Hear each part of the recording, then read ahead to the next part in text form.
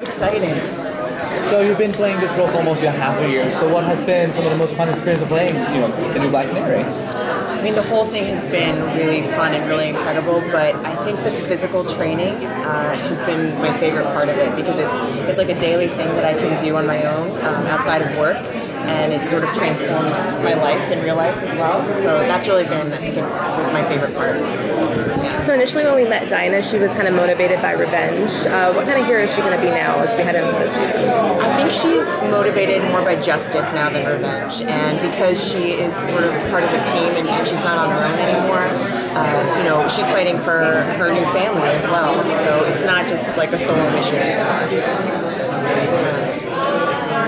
So we got to see your new, costume for the season. So when you first saw it, got suit up for the first time, what was it like getting in the costume? I cried a little bit, and it was surreal. Like, it was the first time I really felt like a hero physically. Like, you're acting and it's an internal thing, and then once the suit is on, you really see yourself differently, you stand differently, and it was amazing.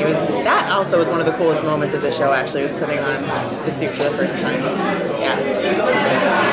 So I know you're limited what you can say about season 6, but what are you excited for that you can tease about? I'm excited for however the team reassembles itself. I'm excited for them to be a stronger unit. I think that we went through some trauma together on the island, and the outcome, is we're going to need to put our pieces back together, and I think that just makes us stronger and better. So just getting closer to everybody, and the relationships being more complex and delving into our friendships more. I'm looking forward to that. We've seen on social media you've been getting some Black Canary, Birds of Prey books. Is it something that you hope to bring to life from those comics, specifically Black Canary? That's a great question. I'm looking for inspiration all over when I'm reading the comics, because the show it's not just the comics, and it's not just the show. I think you have to sort of pay an homage to both. So it's different things. It might just be an expression like that I see from any one of the characters, or a line, or a tone that I can pick up from the comics. So I'm really just looking for. I'm looking at it almost like art as well as for the story, for inspiration. In the finale, we got like a sweet moment between Dinah and Quentin where he, finally gave her the Black Canary name. What would you like to see with that dynamic moving forward? Well, if Quentin is still around, then I love that dynamic. I love that sort of like, it's almost like a paternal thing that Quentin has with Dinah. I just think it's really sweet. I would love to see that continue, and I also love that they have the police force in common. They have a common goal, so I think they're a great alliance, those two. So when you do your canary cry on the show, did you practice in front of the mirror, and do you sing the top of your lungs on every take? No, I learned the hard way. That's not a good idea if you want to speak the next day. But what I'll do is I'll usually mouth it. I will practice in the mirror, but it just depends. If you're already in an action scene and then you have to scream, sometimes the scream will just come out and you go with it. Sometimes if you just have to stand there and scream over and over, you just want to sort of pretend. But it's a silent scream, it's an internal scream. You got a nice dynamic with Rick and with Echo. So what is it like to bring that to that play off each other like that? Well, I love them in real life, and we're friends in real life, and it's just it's just fun. It's like carrying our friendship onto the screen. So I like to hear that it shows, because we just have a fun dynamic, and it's fun to especially with Rick and I being the newbies and stuff. It's fun to be poke fun at each other, we're the rookies, and we can take it out on each other. So yeah, just it's a fun friendship that's a real life friendship too. Have we seen more of, maybe too early to talk about romance, but will we see more of the partnership between Black and Devolve in season 6? We didn't get to see much of that in back half of season 5. Between Black Canary and Green Arrow? Yeah. I think so. Again, she's really part of the team now. She's decided to commit. She's got the costume on, and she's serious about it. So she's with Green Arrow. He is the head of the team, and that's the captain. And she is, she's with him. Yeah. So I think their friendship, their dynamic is going to grow and get closer for sure. Not romantically, just as a team. Because we have seen, other versions of the Black Canary before.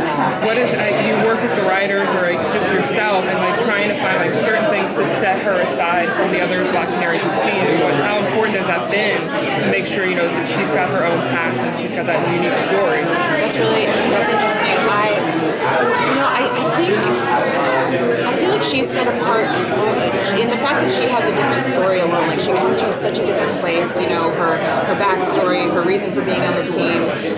Like you're saying, her whole motivation was this revenge, and she has this anger and this. And I think that sets her apart. They're just totally different characters, even though we're playing the same character. We're so different. So it's not a conscious effort to be different. It's just trying to be true to Dinah and who she is.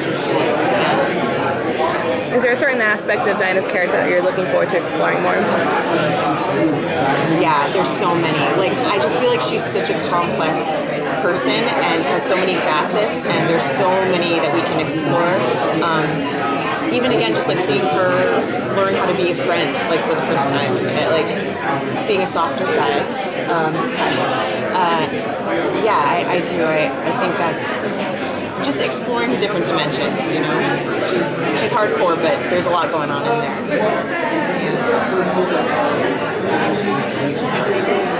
They're telling us they want to take you away from us.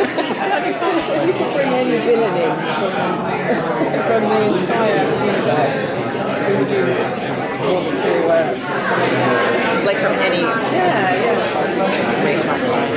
Poison Ivy would be pretty cool. I love Poison Ivy. I just like girls. I just think girls are badass, and she's such a cool. I just always love Poison Ivy growing up. I just like girls who's gonna read weird on. You know what I'm saying? Badass girls. There you go.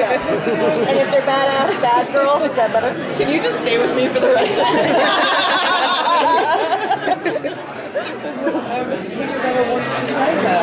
Absolutely, yeah. Oh, yeah. I have never played a villain, come to think of it, but it would be so fun. I would love to, yeah.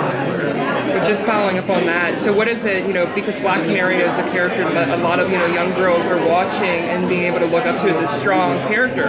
So what is it like being able to take that and play it, this character that's so strong and such a good role model for these girls? That is, and I didn't even realize until I started coming to things like this and actually meeting these little girls who are, and little boys who are looking up to this character. It's everything to me. Because I think all kids have a lot of self-doubt, and you need role models, you need strong role models, and girls need strong women, and so to be able, it's a huge responsibility, and I take it really seriously, and I really, if I can just use this to help people and help kids feel powerful, and my job is done. That is the most important thing. Yeah. Thank you. Thank you so much.